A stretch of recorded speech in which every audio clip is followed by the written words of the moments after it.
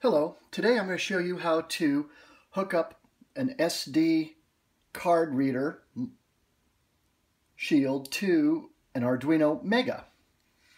And some of the things I'm going to work with on the card are how to make a file, remove a file, write to and read from a file, list a file, make a directory, change a directory, remove a directory, and opening multiple files. I open 20 at once. And lastly, I will show you an error handler routine that I use to help trap some of the code errors that happen with the card. So let's get started. One thing that we need to note right off the bat is that with the shield, you need to disconnect the power first. And then you can remove the chip, and then you put the chip into the side of your computer right here. It goes in a little shield like this, and the micro SD chip looks like that. So you put that in, and I want to show you the files on here. I use one file called test, and inside of test there's a bunch of text, just I think it's some sort of speech I downloaded from the internet. And what I do is I randomly pick out data in this file of about 10 or 12 characters, and I write that to some of the files on the micro SD card. And I do that by reading the text file and then writing to a random file that I've created. So now that we've done that, I will show you again how this actually works. So we put this back in, we hook up the power, and then from there, I open up the COM port and I hit reset, and it will initialize the card. It will start to write files. And here it initially started out by trying to remove a file that did not exist. And therefore that was the tone that you hear. Every time you hear a tone, it's trying to do something that would normally be an error and that would stop the code from running. But I don't want the code to stop running. I want to continue exercising the card. Also, you can see over here that there's a red and a yellow light.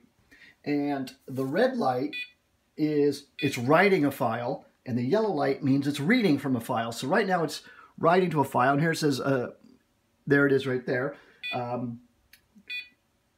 it's reading the directory. So that's why the red light went on. So, or the yellow light went on. So here we have some data that's being written. It's trying to open multiple files, and when it says it's opening multiple files, it's actually opening 20 files at once and then closing them one at a time. So 20 files are actually open. I use a random letter generator, so it's creating directories that are in the alphabet A through Z, and it's creating text files A through Z. The naming for the text file has to be 8 characters, period, 3 characters. I had some problems, some errors were cropping up, and you can see the data log being created. I called it datalog22, and that was too many characters. Datalog22.txt is too many. So that didn't work out so well. In addition to this, I basically use a large case statement, and I generate a case 1 through 9 for each of the different functions, whether to make a file, read to a file, delete a file. And you can see here it listed. And basically, it does it randomly. I have had this run consecutively about 5,000 reads, writes, creates, deletes without crashing. So typically what I do is I disable the error handler from stopping the program from running. I let it continue to run and write and do as much as it can 5,000 times. And so overall, it's very consistent and it works very well. The issue I had also that I want to note is this is also on a Mega. initially I'd written it for an Uno, and the Uno immediately ran out of memory. It started bumping up to the maximum length, and then this list directory would start losing characters and files and names at the end, because this is going out 3 levels. I've had it go out like 20 levels, and then it gets really crazy. But what happens is the last level tends to start to disappear when you start losing memory. So I started using the Mega, and that gives me 10 times the amount of memory as an Uno. In addition to that, I also show in this sketch, which I'll show in a second, how to save SRAM, which is kind of nice. That you use SRAM primarily whenever you are doing a print statement or something along that line, and it is far smaller than regular memory. So let's cause this to fail.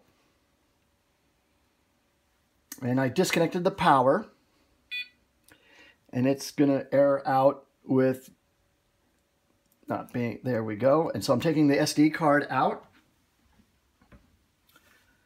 I'm going to close this down.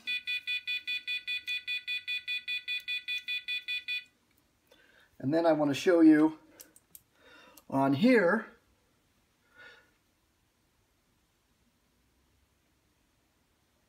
that it created all these files.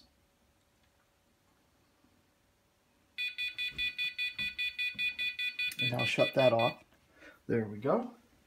And so all these files, here's some directories that it created, and here's all the data files it created. And some of the data files have text in them. This one has text that it took from the test file. Here's another one that has some text, and the text is random. I just wanted to write some nonsense into the file. Some of the directories are empty. Some of them have other files in them. Here's some, the S directory, and there's nothing there. I don't think there's anything there either. And it hasn't had a chance to write anything to this text file. But it created a subdirectory in some of these other directories. So here's one that has 4 directories. And so you can create subdirectories within subdirectories. And like I said, I've had this go out 20 levels. It can be quite a bit. So let's look at the code.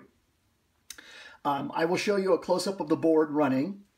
I will also show you a Fritzing diagram of how to wire this up. And there is also, I will include some links possibly of where I got information pertaining to the SD card and how to hook it up and that sort of thing.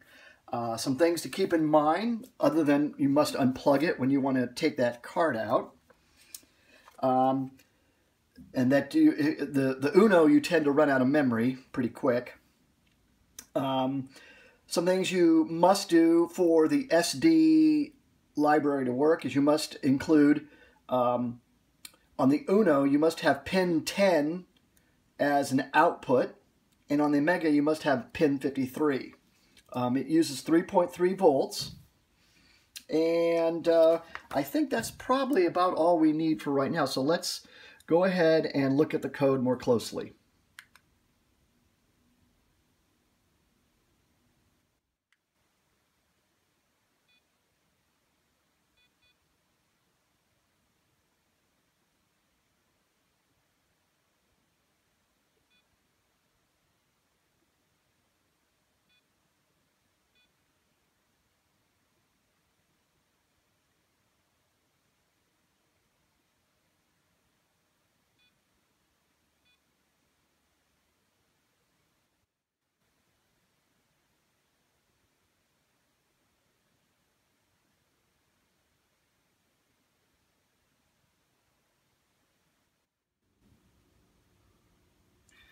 Okay, so here we have the code for controlling the micro SD card.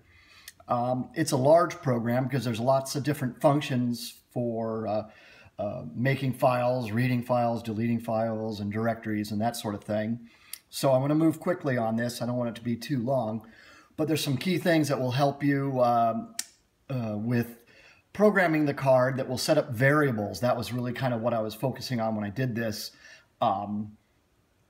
the sketch. And the sketch is basically just a large case statement inside the void loop, and it just goes over and over and over. But there's a few things you need to set up ahead of time. So let's go over those. First, you have to load the SD library, and then you need to set up these pins.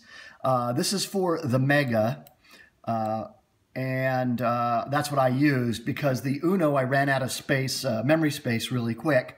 And in fact, I had to reprogram SRAM for print statements using the F command. So I'll show you that too, which will save SRAM, because on the Mega there's only like 8K of SRAM, and you can burn through that pretty quick if you have a lot of printing to do. So these pins, the MISO, or I'm sorry, the MOSI pin is master out, slave in. The MISO is master in, slave out, and the pin for the MOSI is pin 51. For the MISO, it's pin 50, and for the clock, it's 52. The chip select for the Mega is 53. These are all preset, and you've got to use them. The Uno is different, and you can go to the Arduino reference library and look there to see what pins you need to use. So I also set up the yellow LED goes on during a read operation, which you saw, and then the red LED goes on during a write operation. I wanted different colors to indicate what was transpiring while the code was running. So that being said, you always want to make sure that you disconnect the power to the SD card shield prior to removing the chip, because I read online that you can burn out the chip.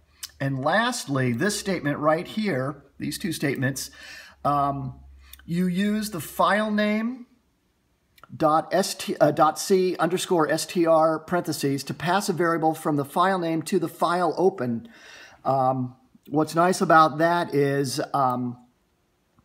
it allows you to set up a variable file name. You don't have to actually put in quotes the file name, like quote test.txt end quote. You can just put file name .c underscore string and then set this variable file name up above, say up here somewhere or somewhere else in the code, to be whatever file name you want to use at that time. Now, if you need to concatenate the file name, this command right here, this variable right here, is helpful, and you use it to pass a string variable to concatenate the file name, and that makes it really easy because you keep getting an error every time you compile. And if you use this, you can concatenate strings. So for instance, you could have data log plus x, where x is a for loop from 1 to, let's say, 10 or 20. And then you would wind up creating data log 1, data log 2, data log 3. And you need this statement to do that. So those were the two statements, variables, that actually made the whole program run very smoothly and easily. Now here in this section, I set up a lot of variables. I set up the baud rate. I have a buzzer, the red LED, yellow LED. I have a state because every time I do a function like read or write, I set a flag so that the red light will go, the red flag is high or the red flag is low to turn it off, and then I pass it to a function that turns on the LED or turns it off, because every function uses the LED, so I just put it into a separate function so I didn't have to use up that much code. Here we have a file name as a string. TV remote option is just is something for another project. You can actually remove that. It just is going to be a string that I concatenate into and write to a file.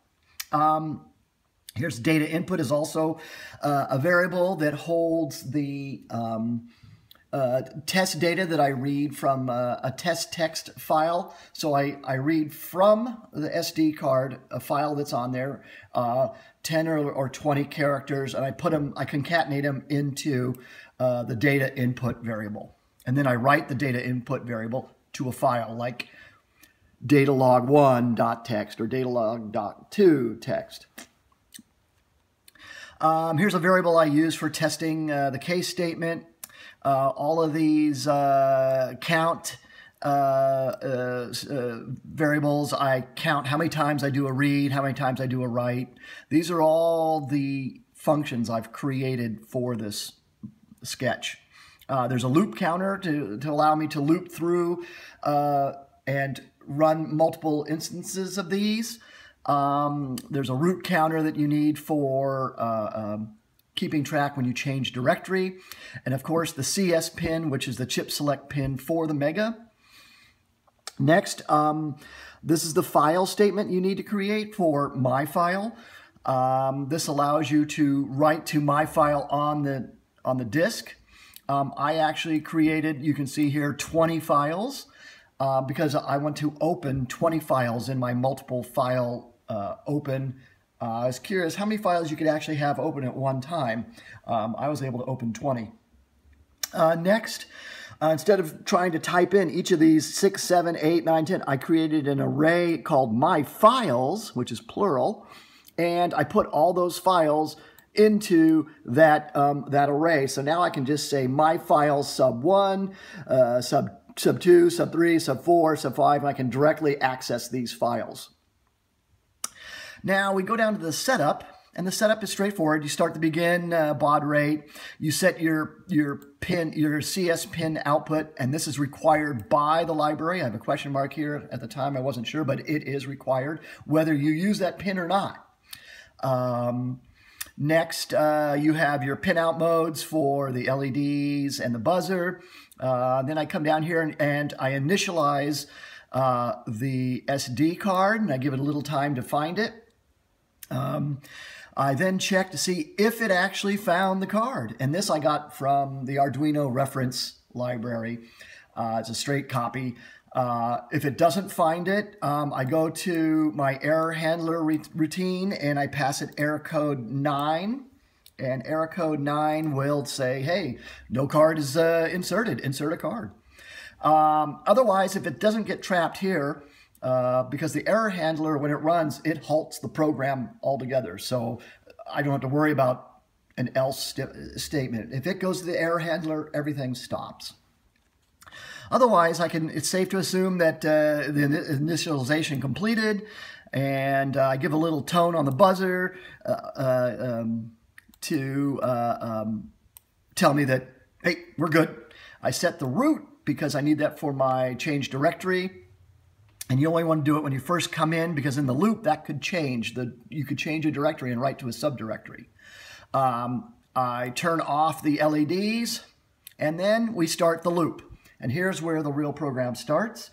The loop is essentially a very large case statement, and each function is a different case statement. So here's list file, here's change directory, here's make file. And there's 9 case statements that you can see here. Okay, and then there's some code some calculations I do down here. How many times I called list directory, how many times I called change directory. I just want to make sure that it's exercising each of the functions adequately. I want to make sure I don't miss one. Also, loop counter, you can make this 20, you can make it 2,000. I've actually had loop counter set to 5,000, and I've had it run through this loop 5,000 times, creating, deleting, removing files, writing to files, changing directories, and it takes a long time, but it does work, so it's very solid. But back here at the top, I set the loop counter to 1, and I just print out what loop I'm in. I create a random variable from 1 to 9, and the variable is each one of these case statements, because here's the variable variable.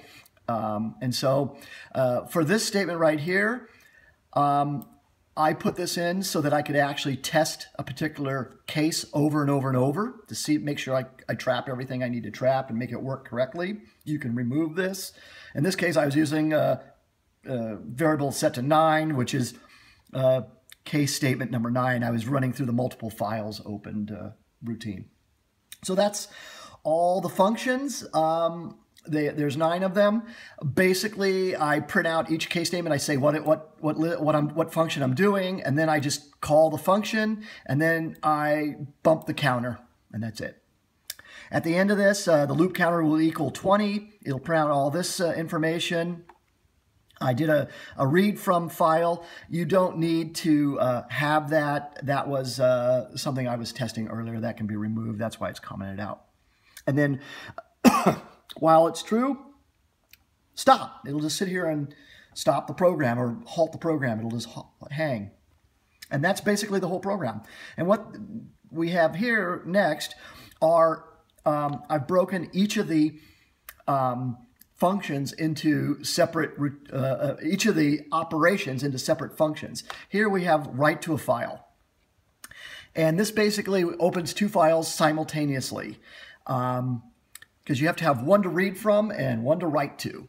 And so I set the red LED state so that it turns on the LED. I print that this is a debug that can be removed. It just says I'm writing to the file. I open my files sub-0, which is from above, is just my files, and I set it equal to an actual file that I have already on the card called data1.txt. Or I'm going to create data1.txt, and this is an open data file to write to, and that's why this is a write and not a read. Like this one's a read. Read statements are different than write statements using the SD library. The read starts at the beginning of the file and starts reading. The write command starts at the end of the file and starts to write. So if there's already data in data 1, it'll go to the end and append the data. You don't want it to go to the beginning of the file. Otherwise, it will overwrite what you've already written, and that wouldn't be good. So I open this data file. I check to see if data file exists. And if it doesn't, I then give it an error handler 4 code and stop the program from running. Next, I go to my files 1 and I set that equal to test text, and basically let the truck go by. And I set it to text, and then what I do is if it doesn't exist, I give it error handler 4 and I stop the program. So if they both exist, we then go down to here and we do read a sample of text from the file to write to the new file. So my files 1, I seek 10 positions offset in the file to read. It says here, set input file position to be read at startup.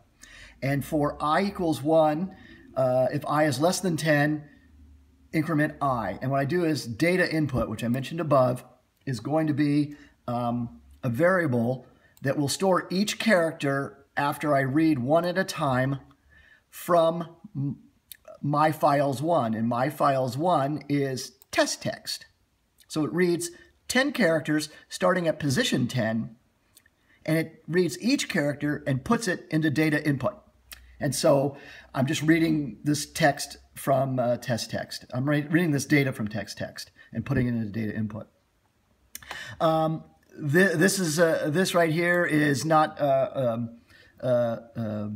This is just to create a random file position. I was doing that for a while. That's a debug. You can remove that. TV remote is just all I'm doing is really just capturing this text. It's another variable. That is not necessary. You can change this to say something else, and you can also use a different variable. I'm actually doing a different testing here. So use to index the seek option on the SD card. So instead of hard coding seek 10, I now use X. So it'll be seek sub X. And you can see my file 0, which is this text right here, that data file right there. I am going to seek an offset of first 0 right here, and then I'm going to write this TV remote option, which is the word power 1, or 1 power. And then I'm going to write that in the file at the beginning of the file, which is position 0. Then I go to position 10, and I write the word data input, which is this variable I created from reading my files. That's the actual data that I read from the test text file and wrote it into the data text file. And then I seek at position 20 offset and 30 offset these words here. And that's it. And then I give it time to write. I then close the files here and here. And then I turn off the red LED. And that's it. That's all there is to writing to a file. It's that simple. The next variable, the next function is multiple files open. I wanted to see how many files I could actually physically open.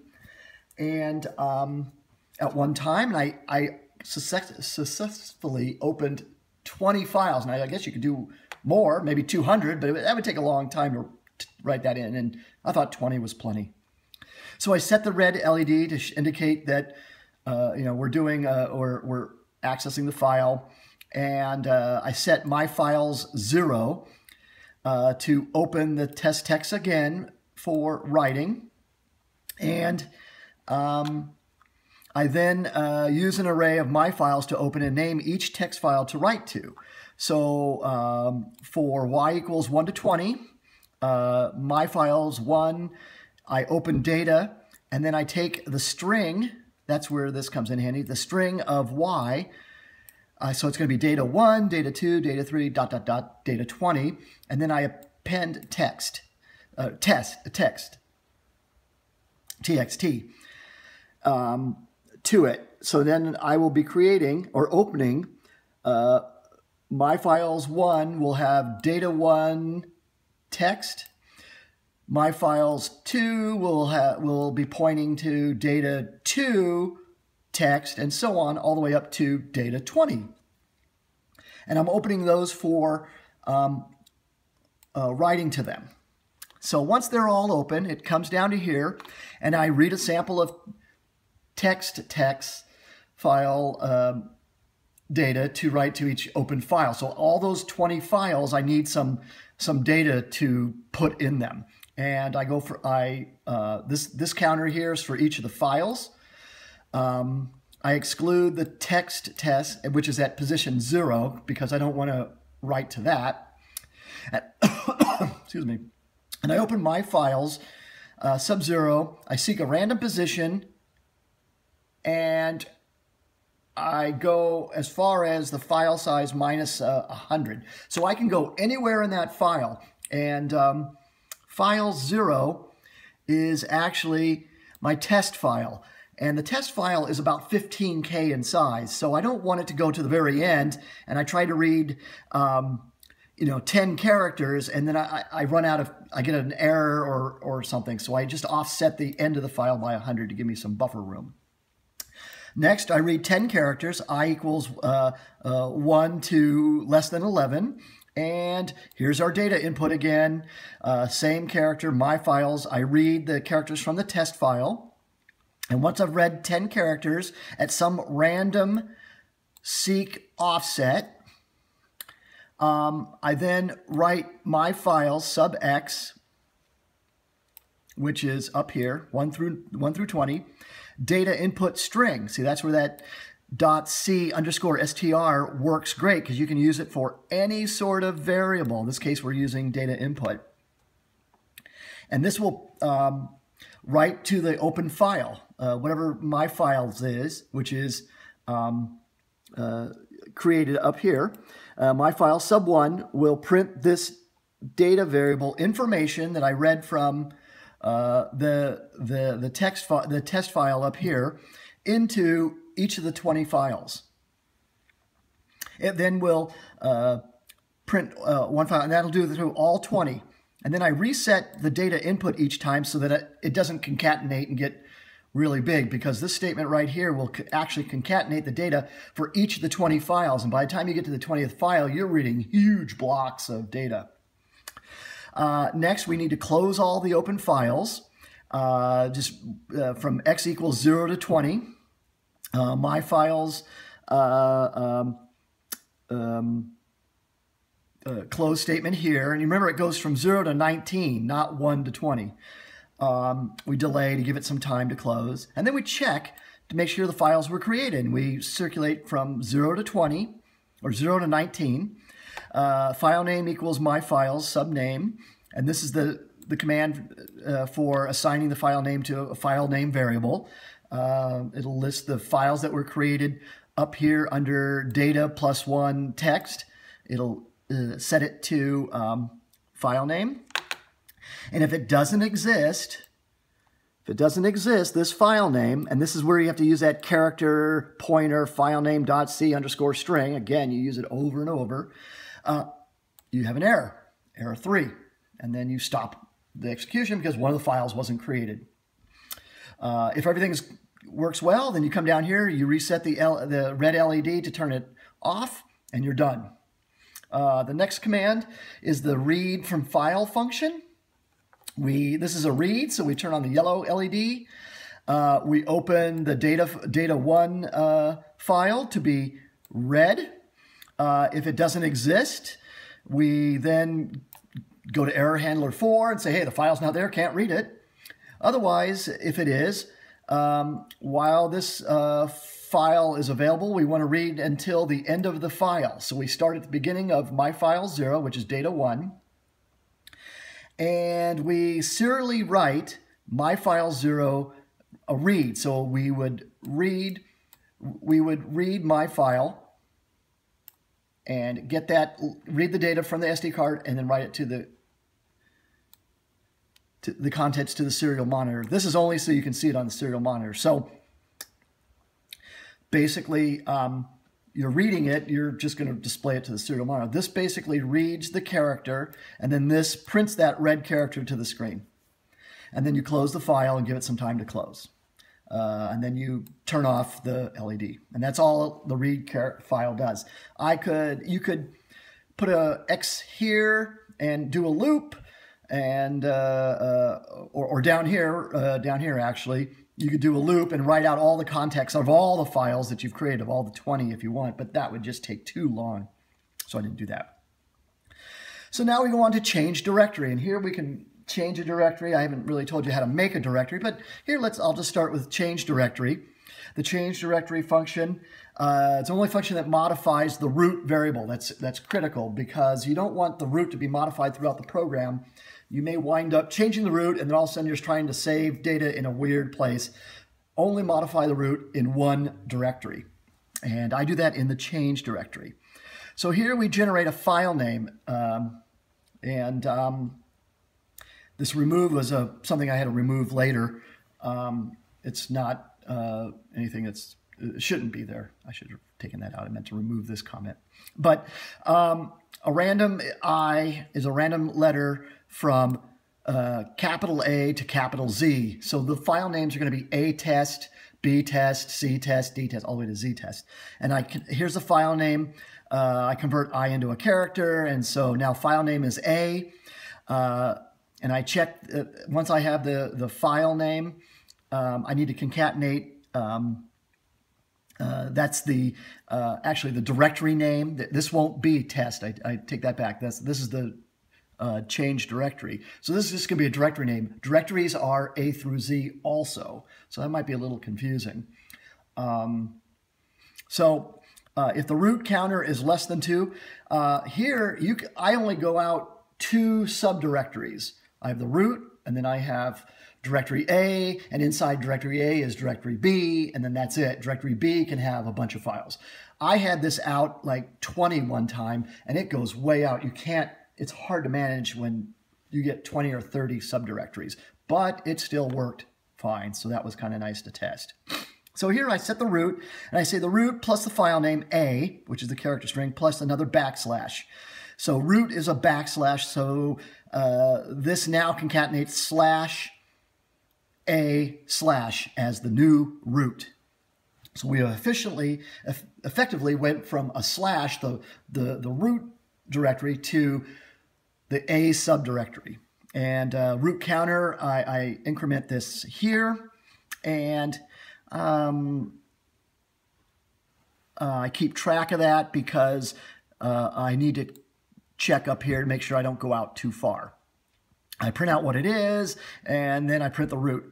I then check here if that if that subdirectory file exists. If it doesn't, for instance, I'm trying to change to a directory 17 or 1 or data 5 or something, it'll trap it here saying directory doesn't exist, and you can't change to a directory that isn't there, and that's important to know. Else, if it's not a directory that you, if it's if it's equal to 2, we don't want to create another root. We don't want to create another subdirectory because it gets too long. We rename root back to the home, the top root, and we set root counter to 1. And we print out the root, and now we're back to just a slash. And that's the end of the change directory. I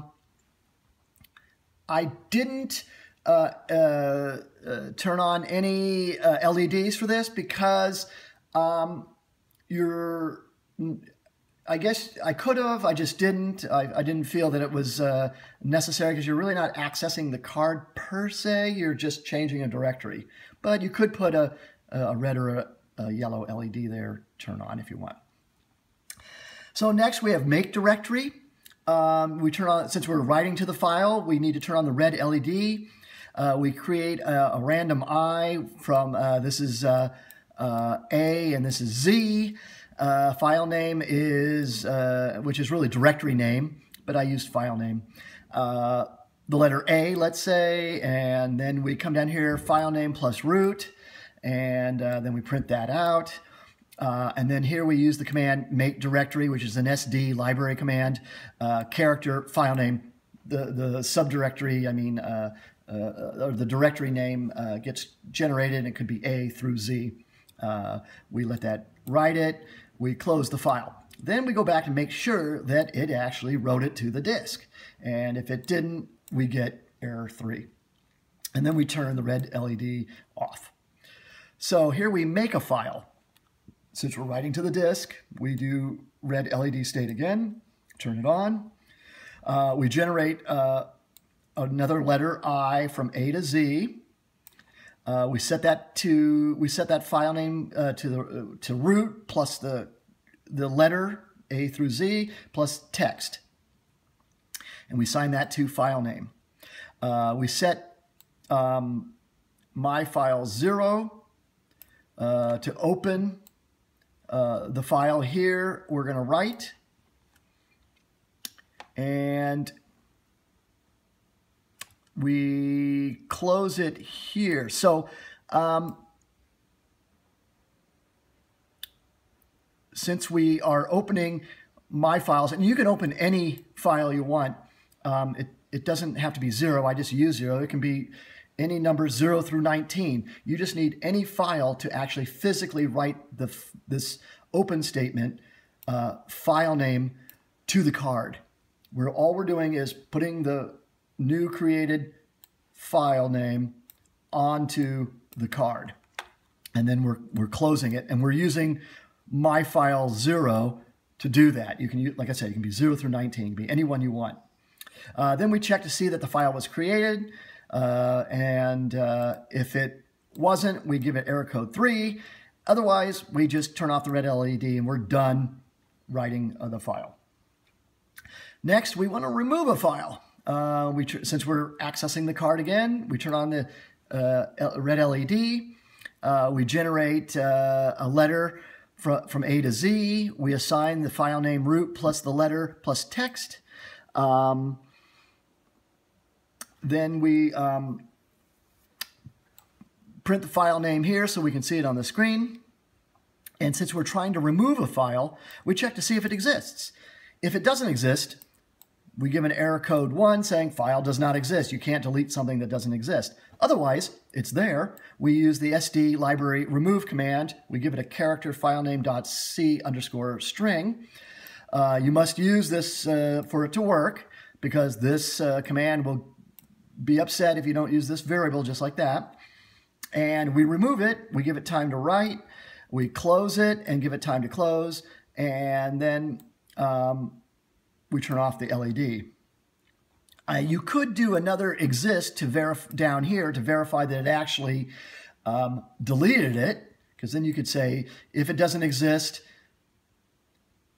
code worked correctly, else error 8, file was not removed. I mean, that would be another test. I didn't get to that level. Now we have remove directory, and we set the LED state. We generate a random letter. We concatenate the file name. We print the file name. In here, we have to check to make sure it exists before we delete it. If it doesn't, we say directory doesn't exist, error code 2. Otherwise, the SD library command remove directory. We give it the directory file name.